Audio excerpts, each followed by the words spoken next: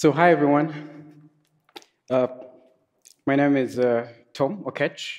I'm a quality advocate with ThoughtWorks, and today I'm going to talk about observability that matters. But first, does anyone know what type of plane this is? I'll give you a hint. It's not the Boeing 737 MAX. But it's also made by Boeing.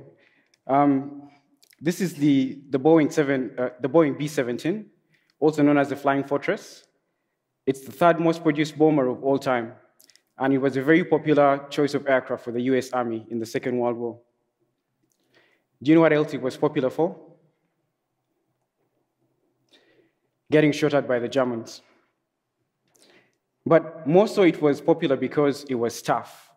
Despite consistently getting shot at, most B-17s were able to return safely to base, regardless of the heavy damage.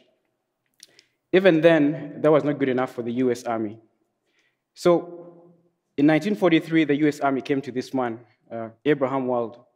Wald was a renowned mathematician. He held a professorship in statistics at the University of Columbia at that time. So the US Army needed his advice on improvements that they were planning on making to the planes so that they could reduce their losses.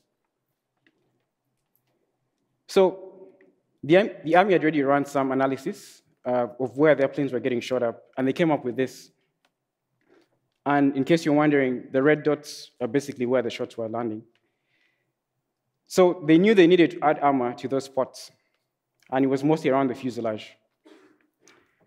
The problem, though, is that if you think about it, armor is actually heavy, right? So if you add too much of it, then the plane becomes less agile, and it also requires more fuel, right? But then if you don't add enough, bad things happen. So what they really needed to do was find an optimal amount of armor to add, which is not too little, but not too much, which is precisely the kind of problem that you bring to a mathematician like Abraham Wald. But the response they got from Wald was not what they expected. Abraham Wald said they should instead add armor to these areas, right?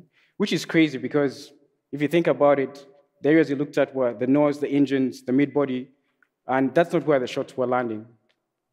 But Abraham realized what the others did not. The planes were getting shot there too, but those planes were not actually making it back to the base.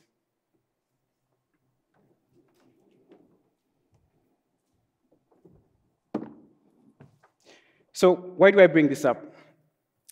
As technology leaders, we're faced with a very similar scenario on a daily basis. When building and operating our systems, we have to make trade-offs between anything between cost, time, quality, features, and whether we realize it or not, we're making hypotheses around which feature or which bug fix or which optimization provides the most value and directing our teams towards that. But sometimes, as in the example above, we may not have all the information or context to make the right decisions. This is especially problematic because the systems we're building are becoming increasingly complex. They're spanning multiple distributed systems, multiple clouds, multiple architectures, hybrid environments, polyglot persistence, and so much more. So it's not always easy or straightforward to grasp how our systems are working or not working, and how the changes we make affect these systems.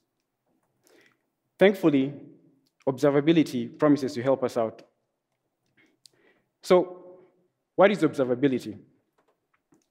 Observability is a measure of how well the internal states of a system can be understood by examining its outputs. It's actually a term that originated from control theory. And the general idea is that if we can capture and analyze data from our systems about the operation, then we should be able to understand how they're working. So what kind of data is this? The kind of data that you typically look at, and sometimes we call them signals, usually falls in three categories: logs, metrics, and traces. And you'll hear people refer to these as the three pillars of observability. So let me just describe them very briefly. Logs are probably the most familiar. They represent discrete events with context about what has happened in your system. Generally, to get the most value out of them, they're aggregated for further analysis. And then metrics, on the other hand, tend to give up most of the context carried by logs in exchange for friendlier storage and faster querying. They typically represent data that is pre-aggregated and measured in intervals of time. So think of things like request rate, error rate, duration of response, and so on. And then the last category would be distributed traces, which enable you to reconstruct journeys of transactions across a distributed system. So it typically works by assigning external IDs to incoming requests, and then propagating that unique identifier across all the services handling involved in that request. So when you look at most of the information around, it tells you that, in theory, once you have these three pillars and are able to search and sift through them, then you should have observability, and you should be able to understand how your systems are working, no matter how complex they are. But in reality, theory and practice don't always align. And this is especially true if you've gotten caught up in any of the following anti-patterns. So the first such anti-pattern is what I call an obsession with tooling. And it's this idea that you can just set up a bunch of tools and get observability in return. So some of the symptoms of this are like a mindless pursuit of the perfect tooling for observability, which you're never going to find, and often just becomes a barrier to getting started. And then the second is the endless addition of tools to your observability suite as a way to plug perceived gaps in understanding. Now, I know you might be thinking, if you look at this slide, and it's intentionally very busy, this is just the list of tools that are tracked by the Cloud Native Computing Foundation under the category observability. And there are so many. So am I saying that you should not seek out good tools to use? Absolutely not. What I'm saying is that chasing after tooling fast, if we do that, then we basically forget that tooling should actually be used to support people and not the other way around.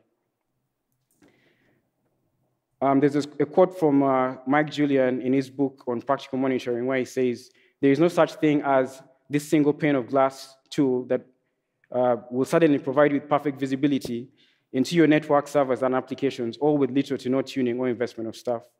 Many vendors sell this idea, but it's a myth, and it's a very profitable one. So how can you resolve this? I would say definitely start somewhere. You still need tooling. But rather than focusing on the tooling, focus on empowering and educating the people on your teams on what kind of questions they need to ask of their systems. If you do that, then, and your people have a good grasp of the kind of questions they need to ask, then they will no doubt identify tooling that will support their goals. And then if you really want to have a handle on the tooling that you use, wherever possible, opt for open standards such as OpenTelemetry so that you can avoid vendor lock-in. And then you can also consider the concept of an observability pipeline, which is another talk. The second antipattern is what I call eventual observability. And it's this idea that observability is this thing that you can just bolt onto your system after the fact. This is typically exhibited in two ways. One is having no forethought into making observable systems, making systems observable during development. And then second, treating observability as a feature, which is something that you can prioritize or deprioritize as needed. But if you think about it, there is no one who is better suited to building observability into your system than your developers, the people actually building the system, because they are the ones who actually understand it the most. So attempting to outsource this to an overpriced COTS product after the fact will not work. So how do you change this? There's a couple of ways. Make observability a first-class concern. Encourage your developers to expose useful telemetry data during the development process. And then don't even wait for prod. Use observability during development. Start to learn from your system even before you ship to production. The third anti-pattern is this idea that observability is an end goal in and of itself. And I find that this is typically the result of some kind of middle management decree. So some of the symptoms of this are having no prescribed higher-level goals, no correlation between system understanding, better system understanding and the user or business needs. Because the truth is that as much as we talk about observability and it's a big deal, there is no value in pursuing observability for the sake of it. It's not an end goal. Rather, we have to be focused on what our business and users care about and on the quality of the services that we need to deliver. Observability itself is just a means to help us to achieve this. And a good way to think about this for me is to look at how we typically build and operate our software, our systems, usually operating under one of two modes: optimization or firefighting, right? So firefighting, I think, is pretty straightforward. It's a high-stakes situation where you have a failing SLI and need to rapidly restore it, often under intense pressure. And probably most of us have been in this scenario. Optimization, on the other hand, is when you have stable SLIs and need to improve them, usually gradually. So in the one case, observability should help you find the information you need as fast as possible. In the other case, observability should help you build as complete and accurate a picture as possible of the system that you're interested in. Now, if you find that you cannot achieve either of these goals, then you don't have an observable system. So what are the remedies? I would say, firstly, identify SLIs and SLOs for your system, and then use observability to support your business and user needs as measured by your SLOs. And I'll end with this. I know I'm running up a bit over time. If you look at our industry as a whole, I believe the systems we're building are just going to get even more complex. While we have been incredibly focused on how to build and operate these systems, I think we now need to also apply the same level of discipline to understanding how these systems work.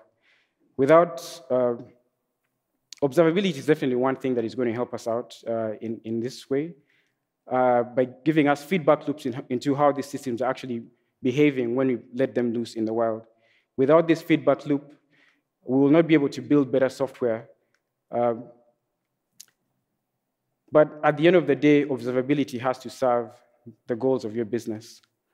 So just to end this, don't do the things at the top. Do the things at the bottom. Thank you.